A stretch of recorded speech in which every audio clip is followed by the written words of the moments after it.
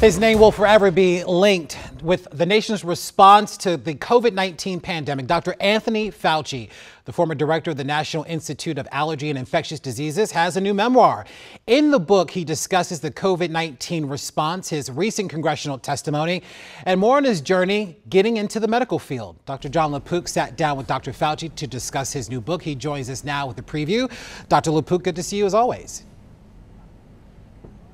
Thanks for having me, Larry. You've interviewed Dr. Fauci many times over the years. What's different about the piece that's running on Sunday morning this weekend? You know, we're used to seeing just a slice of Tony Fauci, especially during the pandemic, right? This is sort of the Tony Fauci you've never seen before, and it starts off in Brooklyn at the pharmacy that his dad owned. You see the two of us, he's looking up on the second floor and he's thinking, boy, that's where my sister used to sleep, and boy, it sure looks a lot smaller now. He talks about his dad and what his dad taught him, what his mom taught him. And then we bring you forward. You know, he was an advisor to 7 presidents through all these different infections and epidemics and pandemics, and up until the very, very present when we know what's been going on with COVID and all the controversy.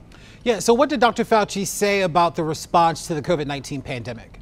You know, I think what was so interesting and that a lot of people don't realize is that vaccine that was developed so quickly, it was 11 months from when they got the sequence until they had the first vaccine, you know, were able to be put into the arm of a volunteer. It was 11 months. That's a record. The reason why that was even able to happen is that back in 2000, he went to President Clinton and said, can we have a vaccine research center?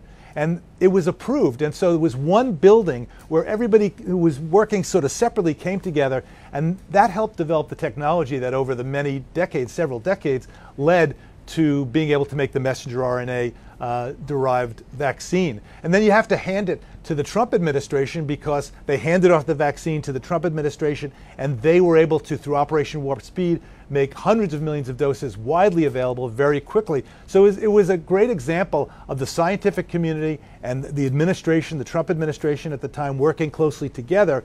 And of course, we know that after that, you know, that's kind of ran into a wall, that kind of collaboration, and there was a lot of sort of friction and mixed messaging that went on. And I think that was one of the problems with the response to the pandemic, is just not everybody was rowing in the same direction. Yeah, we certainly experienced that. Dr. Fauci told you that his parents possessed a trait that helped him form his own approach to the world. What exactly was that? It was empathy. He said his dad, you know, he was a pharmacist who gave people advice and, of course, medications. He wasn't a very good businessman. Very often people ended up not paying him. But all he cared about was helping other people. And he instilled that into Tony as a very young boy. And his mother, there's a very poignant moment in the book, and that he told me, where he came in, his mother was crying. He was a little boy. And why are you crying? She was reading about Hiroshima and Nagasaki and all the hundreds of thousands of people who died. And you know, he said, at the time he was playing, you know, cops and robbers and Bang Bang You're Dead. And she said, look, every human life is sacred, and you have to try to be empathetic towards everybody. And he saw how upset she was, and that made a big effect on him. And I think he brought that forward throughout his career. And as one specific moment in 2014, you know, during the Ebola crisis, there was a nurse named Nina Pham who was infected and recovered, but there was still stigma associated with even having been infected. People were afraid, I don't want to touch you because, you know, maybe I'll get infected. And that was true in Africa, United States, around the world. And what he very consciously did, with all the press around, was give her a big hug. And then he brought her over to the White House, where President Obama gave her a big hug. And that was a great example of his empathy, and it helped, you know, decrease the stigma, I'm sure, about people who had been infected with Ebola. It was kind of like the hugs seen around the world.